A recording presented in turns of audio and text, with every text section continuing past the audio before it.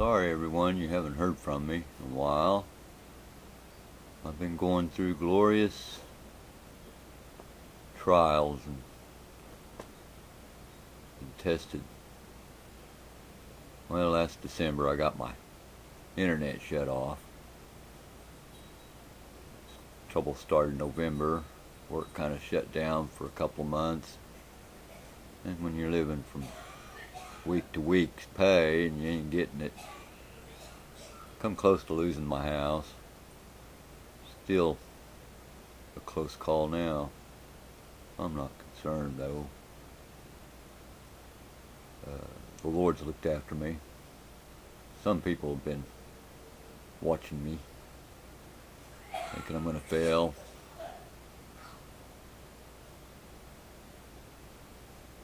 But the Lord's looking after me. Found me work. I've been busy, way out in the middle of nowhere. But it's a nice place to work. A lot of fringe benefits from being out in the middle of nowhere where your job takes you. Here you go. They're doing a remodel on a nice, beautiful ranch house in a nice, beautiful valley. Nice people. This is a family owned and ran. Oh, he has a partner. It's a good place. This ranch is is an award-winning ranch. They raise some of the best beef out there. Now, I'm sorry about the focus on my camera. I dropped it a couple of times and it's kind of takes a minute to I have to stand still and get back. So we added the porch to the house that was already there. Barns and all were already there. I built the columns and stuff there. I just got to doing the columns. I was starting a stucco on top of the roof. You see my mixer and pile of sand there. I'll take you around and look inside here. Got a lot of things I've been doing out here. I've been busy out here for since middle of January, I believe. I've been out here working on this stuff. I had to lay a brick thing. He's going to put a bench here. I got the forms ready for concrete.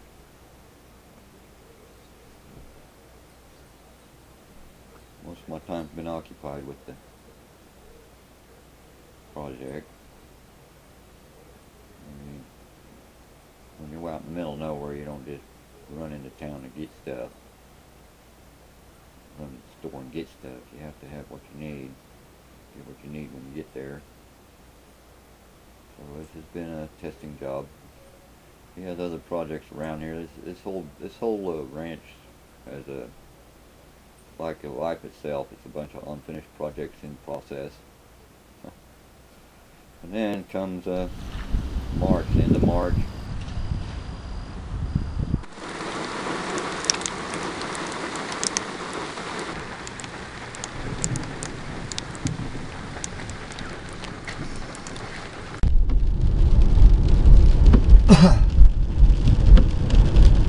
It's 10 o'clock in the morning.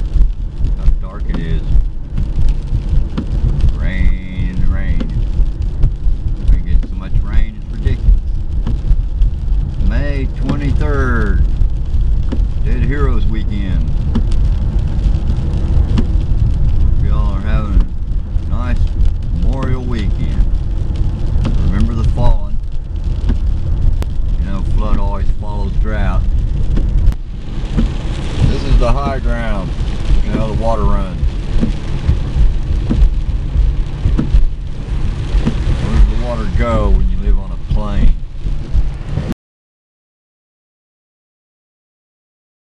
I guess that's your answer. Kind of puddles up wherever the low spot is. Through all this though, the sun come out.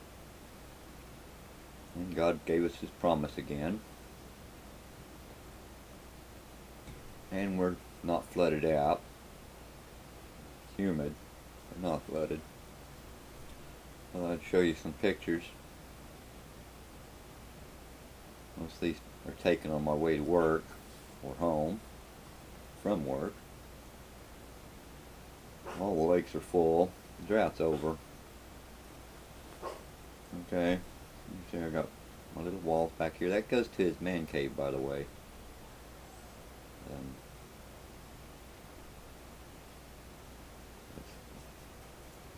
I got this wall back here, kind of a decorative wall on his back patio area. He entertains quite a few folks.